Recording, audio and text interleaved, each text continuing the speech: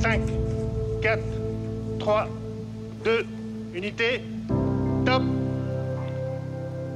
And Allumage liftoff. EAP, décollage. Decollage, liftoff from a tropical rainforest to the edge of time itself. James Webb begins a voyage back to the birth of the universe. 2022 marked the beginning of the James Webb era in astronomy. The $10 billion Infrared Space Telescope was launched on Christmas Day in 2021. It took a month to reach its destination, the L2 Lagrange point a million miles away, and 5 more months to calibrate and prepare for science observations. Nevertheless, when the first Webb images were released, they beat all expectations.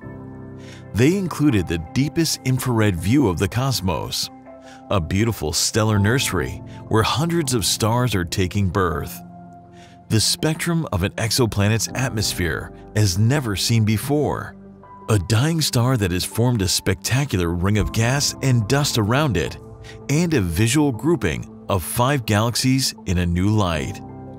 When data from the James Webb Space Telescope's early science program were released, hundreds of research papers were submitted for publication within weeks. Most papers were on stellar astrophysics, extragalactic astronomy, exoplanets, dark matter, and the solar system.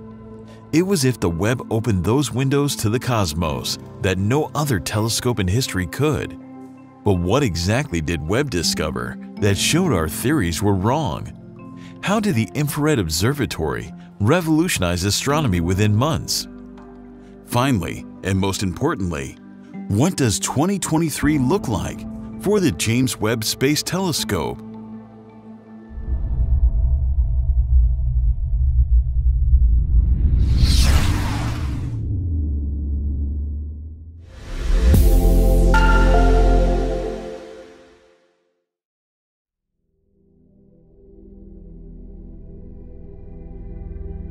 When astronomers started working on building the James Webb Space Telescope, its primary science goal was to discover the most distant galaxies in the universe.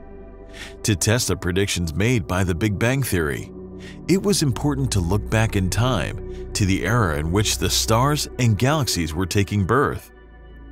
Although we have discussed it in the past episodes of the series, here's how it works. Since light travels at a finite speed, everything we see in the universe is how it looked in the past. So, if the light travel distance to a galaxy is 12 billion light-years, we're looking at how it appeared 12 billion years ago, because its light took that much time to reach us. Now, because of the universe's expansion, the wavelength of the light emitted by the galaxy increases by the time it reaches us. In other words, it becomes redshifted. Astronomers denote redshift by dimensionless quantity, z. Z equals 0 is the present time, and as its value increases, so does the look-back time and the distance to the celestial object. Before Webb, astronomers had found just one galaxy in the Z greater than 11 eras, or the first 400 million years of the universe. It was a galaxy named GNZ 11 at a redshift of 11.1 and was discovered by the Hubble Space Telescope in 2015. Galaxies at redshift of more than 12 are beyond Hubble's reach because it primarily works in the optical and the UV region of the electromagnetic spectrum. However, Webb is an infrared observatory. Infrared waves have a longer wavelength and can easily pass through interstellar dust. This means Webb can peer at those regions of the cosmos that even Hubble could not. Astronomers expected that they would just get a refined version of the Hubble Deep Field, with only a few galaxies having a redshift of more than 10 in the early release science program. But what Webb showed them in its first pictures was completely unexpected. Dozens of faint, super-early galaxies immediately sprung into view. The James Webb Space Telescope turned out to be so powerful that it even spotted individual star clusters around a galaxy 9 billion light-years away. Every week following the release of the first pictures, there was a new record of the farthest galaxy being spotted by astronomers.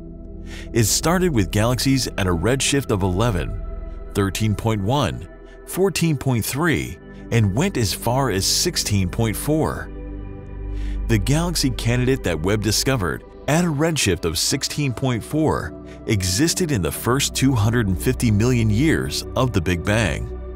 It was like looking at the edge of time itself. Although breaking the record of observing the farthest galaxy one after another was quite exciting, astronomers started noting unusual things about those galaxies.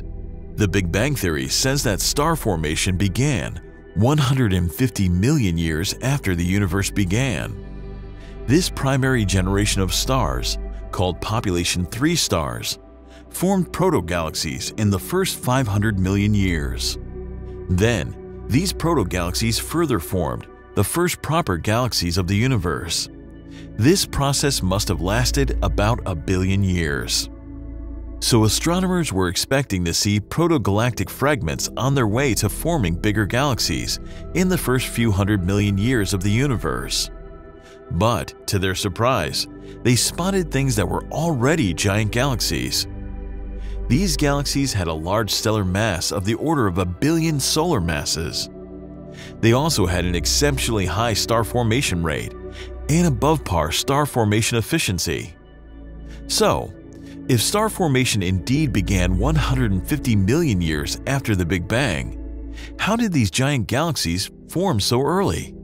What fueled such a high star formation rate in the early universe? Another peculiar thing about these galaxies is that they have a high UV luminosity and a low dust content. In one of the research papers, astronomers nicknamed them blue monsters. We know that super early galaxies are home to massive, short-lived stars. Hence, the supernova rate is much higher in these primordial galaxies. Supernovas are also known to be primary dust factories in the early universe. But the problem is that the dust content in those galaxies doesn't align with our calculations. So where is the missing cosmic dust? Astronomers propose 2 solutions in their paper, but they need further evidence to be confirmed. The first extragalactic Webb observations point to a flaw in our understanding of galaxy formation. Perhaps we're wrong about the role of dark matter in the large-scale structure formation of the universe. But these results could lead us to new physics and a better understanding of the cosmos.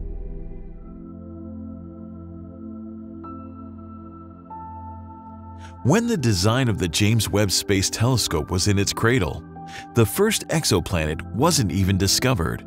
So scientists and engineers had to improvise Webb over the years to make the exploration of exoplanets one of its primary scientific goals. Fast forward to 2022, when Webb started working in full swing. NASA had confirmed the existence of more than 5,000 exoplanets. Webb is the best space telescope to study the atmosphere of the extrasolar worlds. The telescope isn't designed to discover new exoplanets, but it does aim to paint much more detailed pictures of known worlds by conducting something called transit spectroscopy. When a planet passes in front of its star, some of the star's light filters through the planet's atmosphere, and molecules in the atmosphere can absorb some of that starlight, creating dark lines in the stellar spectrum. The knowledge of a planet's atmosphere can teach astronomers how a planet might have formed and evolved, what its conditions are like, and what chemical processes are taking place in that atmosphere. The first detailed spectrum released by Webb was of a hot gas giant named WASP 96b, lying over 1,150 light-years away. The telescope could clearly detect water vapor in its atmosphere, something previously known. Webb's powerful new view also showed evidence of haze and clouds that previous studies of this planet did not detect. The most exciting spectrum revealed by Webb was of a hot Jupiter planet named WASP 39b. It lies about 700 light-years away, and Webb discovered carbon dioxide in its atmosphere, the first detection of the gas in the atmosphere of any exoplanet. In addition, The telescope also detected carbon monoxide, potassium, sodium, sulfur dioxide, and water vapor in its atmosphere. The findings were described as the most detailed analysis of an exoplanet's atmosphere yet. The spectrum showed that there was a lot more oxygen than carbon, as well as an abundance of sulfur. Scientists think that sulfur must have come from numerous collisions that WASP-39b experienced with smaller planetesimals when it was forming, giving us clues to the planet's evolution that could also hint at how the gas giants in our own solar system, Jupiter and Saturn, formed. In addition, the existence of sulfur dioxide is the first example of a product of photochemistry on a planet beyond the solar system, since the compound forms when a star's ultraviolet light reacts with molecules in a planetary atmosphere. Working in full swing, Webb is expected to change the course of the field of exoplanet study in the next few years. It's finally time to probe deeper into the atmospheres of thousands of worlds discovered over the past 3 decades by various ground-based and space telescopes.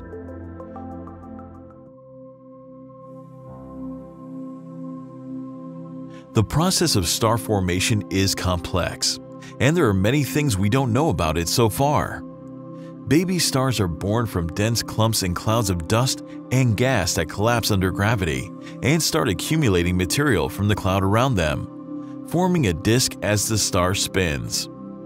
This protostar is shrouded by gas and dust, making it impossible to observe star formation using visible wavelengths.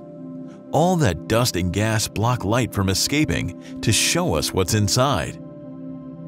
However, the longer wavelengths of infrared light, the range through which James Webb views the universe, can penetrate dust, giving us a view into regions that are impossible to see in shorter wavelengths, such as the visible spectrum. And because of that, astronomers working on stellar astrophysics were quite excited about studying star formation using Webb data.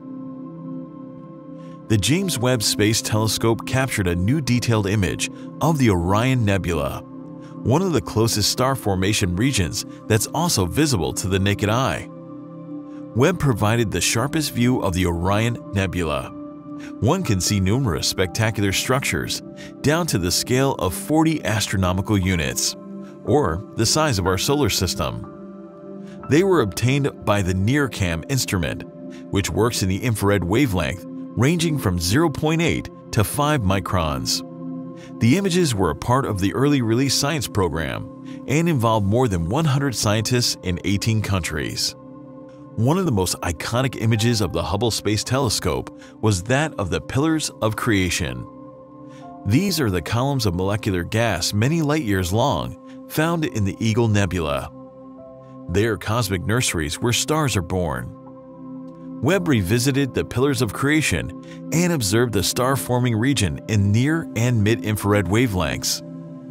The telescope's infrared vision could penetrate through the dust in the pillars to gain a better view of the star formation going on inside, showing knots of molecular gas on the verge of collapsing into baby stars. Then, when those stars are just a few 100,000 years old, they begin to shoot out jets that erode the edges of the pillars. Before Webb, optical observations of young stars were limited because dust blocked their light. Radio and sub-millimeter observations could also provide only limited insights. But Webb now offers the resolution necessary to reveal the secrets of star formation in far greater detail than ever before.